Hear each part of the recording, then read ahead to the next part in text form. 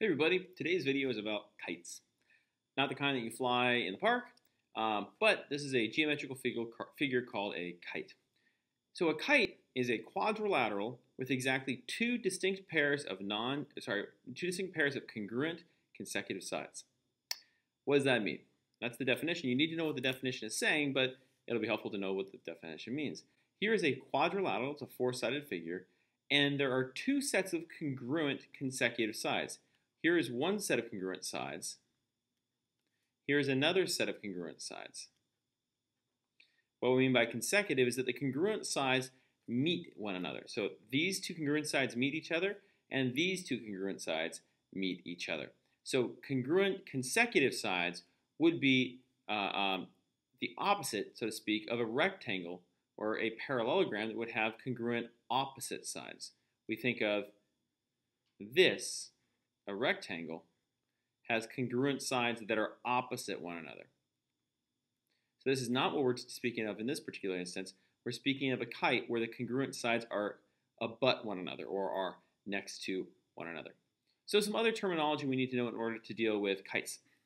We're going to call these angles here the vertex angles. So the definition of vertex angle would be that the angles formed between the congruent sides, okay, the pairs of congruent sides, are vertex angles. The other ones, these two angles, are called non-vertex angles.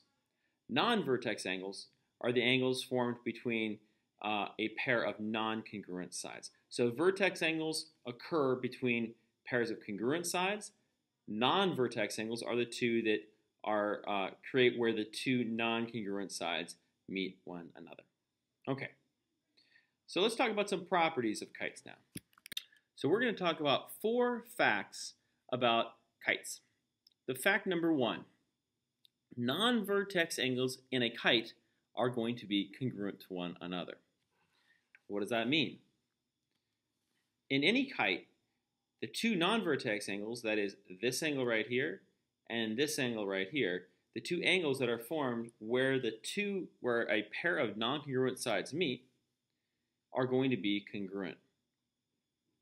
So non-vertex angles in a kite are congruent. That's fact number 1. Fact number 2, we can draw diagonals in the kite. A diagonal in the kite are the lines or line segments formed between the vertices. Between the vertices of the kite. So here is one diagonal.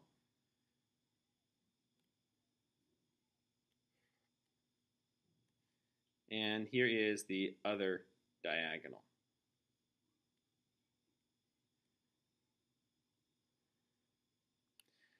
So, fact number 2. Diagonals in a kite are perpendicular to one another. That's always the case. So if I draw line segments between the corners of the kite, they will meet in a right angle every time.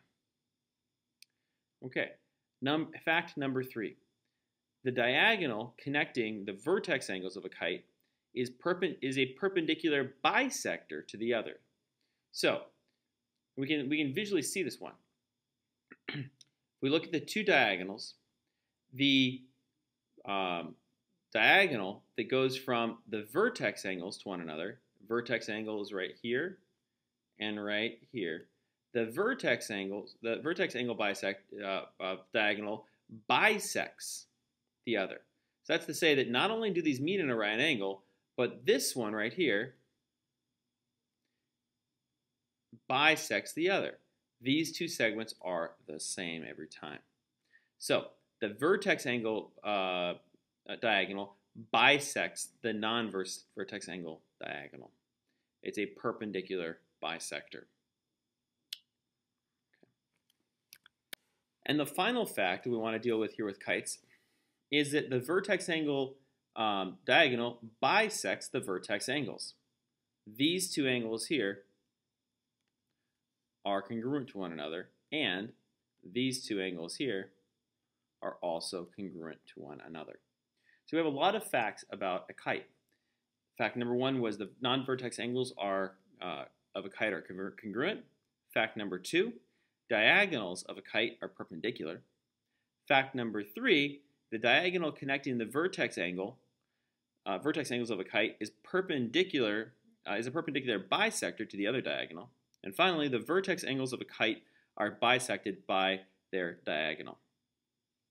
So that's all we're going to talk about right now. We're going to put these to work next time in class. Next up, we're going to talk about some trapezoids.